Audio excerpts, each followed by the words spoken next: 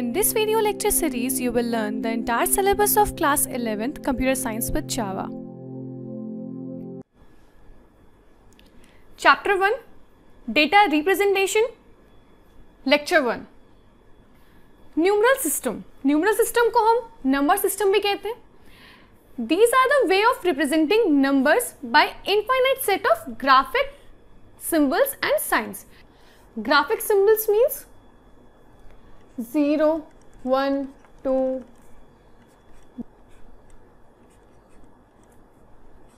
ये सारे हमारे सिंबल्स हुए जिसकी हेल्प से हम नंबर सिस्टम को रिप्रेजेंट करते हैं. एक एग्जांपल है हमारा नंबर है 10. अब इसको हम किस किस तरीके से रिप्रेजेंट कर सकते हैं? इस तरीके से रोमन लैंग्वेज में, इस तरीके से ग्रीक लैंग्वेज में, इस तरीके से बाइनरी लैंग्वेज में, हेक्साडेसिमल के फॉर्म में. So the number system is representing number by a finite set of distinct graphic symbols or signs. So our next topic is category of number system. Category of number system are broadly classified into two forms. Number 1 non-positional number system. Number 2 positional number system. सबसे पहले non-positional number system को देखते हैं. तो यहाँ पे हम symbols का यूज करते हैं. वो symbols की वैल्यू फिक्स होती है. मीन्स कुछ symbols हमने ड्रॉ किए हैं, इन सब symbols की वैल्यू फिक्स होगी. ये मेथड बेस्ड होता है हमारा काउंटिंग एंड एडिटिव अप्रोच पे. सबसे पहले क्या देखते हैं? Roman number system. ये कुछ रोमन नंबर सिस्टम्स हैं जिनकी वैल्यूज हम सबको यूजुअली याद होती है, सबने पढ़ रखी होती है. तो मैं इनको डेसिमल के फॉर्म में लिख रही हूँ. मीन्स जो हम यूजुअली पढ़ते हैं. रोमन नंबर सिस्टम हमारा एडिटिव अप्रोच पे काम करता है. एडिटिव अप्रोच का मीनिंग क्या है? अगर मैंने यहाँ पे ये सिंबल लिखा है और मैंने यहाँ पे ये लिख दिया, तो इसका मतलब क्या है हमारा 1 और इसका मतलब क्या है 10. तो अब यहाँ पे 1 पहले लिखा है तो यहाँ पे माइनस करके क्या लिख देंगे 9. अब अगर हमने ये दो सिंबल बना दिए तो इसका मतलब क्या है 10, इसका मतलब क्या है 10. तो हमारा एडिटिव अप्रोच पे क्या है यहाँ पे 20. अगर हम यहाँ पे C और X लिख दें तो इसका मतलब क्या है 10, इसका मतलब क्या है 100. अब यहाँ पे जो माइनस करके रिजल्ट आएगा वो होगा 90. तो ये हुई, इसका मतलब होता है एडिटिव अप्रोच. अब ग्रीक नंबर सिस्टम देखते हैं. इसमें भी कुछ प्री डिफाइंड सिंबल्स हैं, मीन्स जो वो लोग यूज किया करते थे पहले टाइम पे. इन सिंबल्स की भी वैल्यू हम लिख लेते हैं डेसिमल फॉर्म में ताकि हमें क्लियर हो. तो अब ग्रीक नंबर सिस्टम हमारा ग्रुपिंग अप्रोच पे काम करता था. ग्रुपिंग अप्रोच क्या होती है? मीन्स अगर मैंने लिखा है, अब इसका क्या मतलब हुआ? ये जो सिंबल है हमारा 5 है, इसको लिख दिया.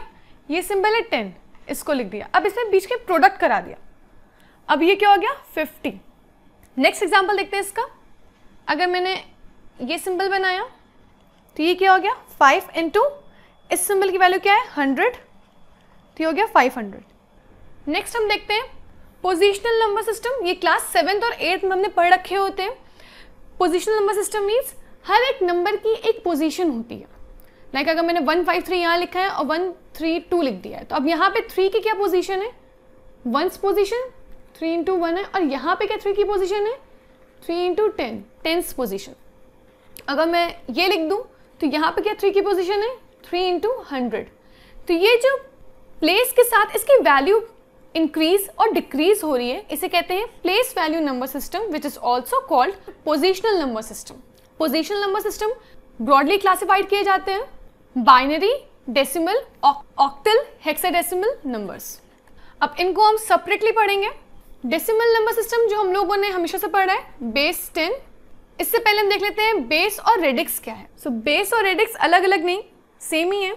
बेस और रेडिक्स सिंपली हमें ये बताते हैं कि हम कितने सिंबल्स यूज कर सकते हैं नंबर सिस्टम को रिप्रेजेंट करने के लिए. एग्जाम्पल, अगर मैंने बेस 10 लिखा है तो हम 10 डिफरेंट सिंबल यूज कर सकते हैं स्टार्टिंग टू इन्फिनिटी नंबर्स को शो करने के लिए. अगर 10 बेस 10 है तो हम कितने डिजिट यूज कर सकते हैं 0 to 9. मीन्स कितने symbols 0, 1, 2, 3, 4, 5, 6, 7, 8 and 9. Decimal number system क्या हुआ? हमें 0 to 9 डिजिट यूज करना अलाउड है.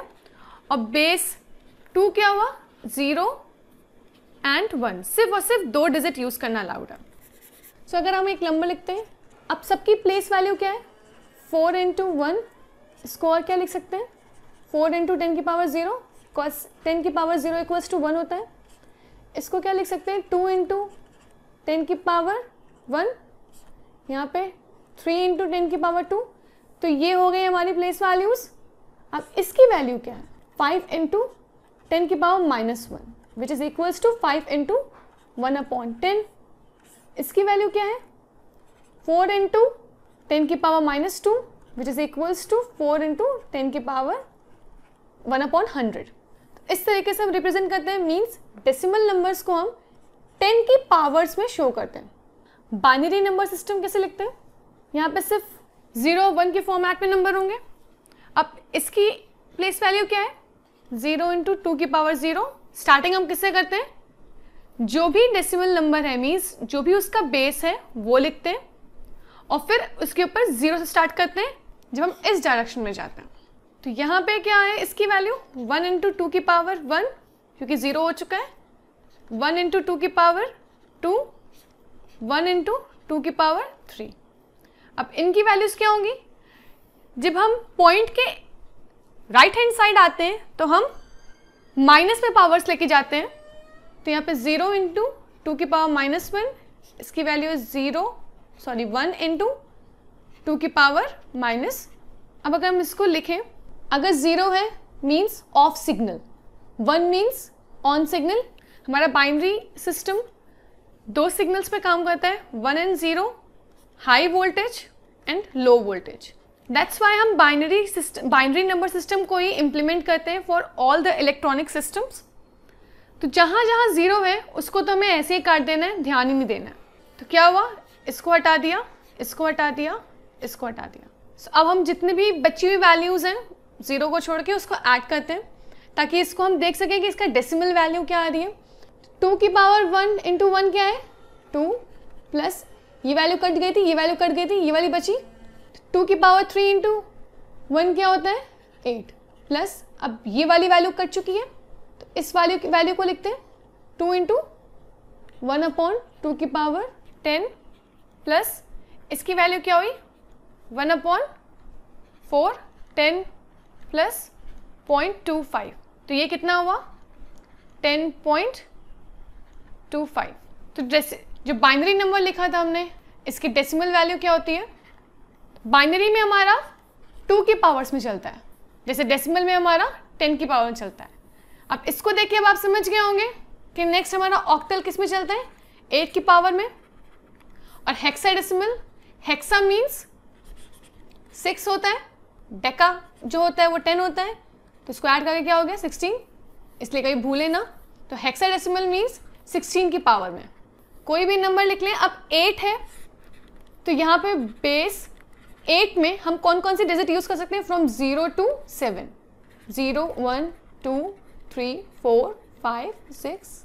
तो ये जो टोटल 8 नंबर्स है, इसके अलावा हम नंबर्स यूज नहीं कर सकते नंबर सिस्टम को लिखने के लिए। अब 16 में क्या है, बेस 16 में स्टार्ट करते हैं हम 0 to 9 और फिर इसके आगे A to F।